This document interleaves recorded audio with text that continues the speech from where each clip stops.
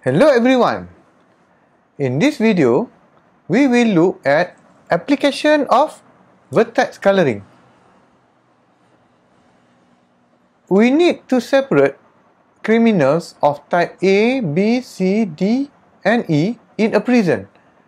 Some criminals cannot be put together as shown by ones in the table. This one. A cannot be put together with type B, type C and type D, but can be put together with type E. B cannot be put together with type A, type C, type D and type E. It seems that B should be alone. Type C cannot be put together with type A, type B and type D, but can be put together with type E. Type D cannot be put together with type A, type B, type C, but can be put together with type E. Type E cannot be put together with type B only. It can be put together with type A, type C and type D. The first step is to draw the graph according to this table.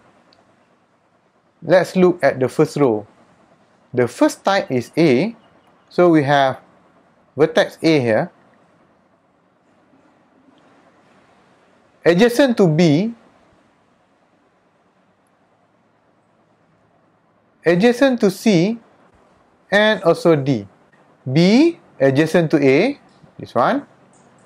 Adjacent to C, we add another H. Adjacent to D, like this, and adjacent to E. C adjacent to A, we already have it. Adjacent to B, this one, and also adjacent to D. D adjacent to A, this one, adjacent to B, this one, and adjacent to C, this one, and finally E adjacent to B. The next step is to color the graph. Remember, adjacent vertices cannot share the same color label. We will use number as the color label. We start with number 1. Let's say A, we use color number 1. At B, we cannot use color 1 because we have already used it here. So in here, you have to use color number 2. The next one is E. We try number 1. The adjacent vertices use color number 2. So this one can use color number 1. Now we move to C. Cannot use number 1. Cannot use number 2. So we should use number 3. The next one is D. Cannot use number 1. Cannot use number 2. Cannot use number 3. So we should use number 4. So the chromatic number is equal to 4. The minimum number of colors needed to color this graph. So how many areas are needed? The answer is 4 areas. So area 1,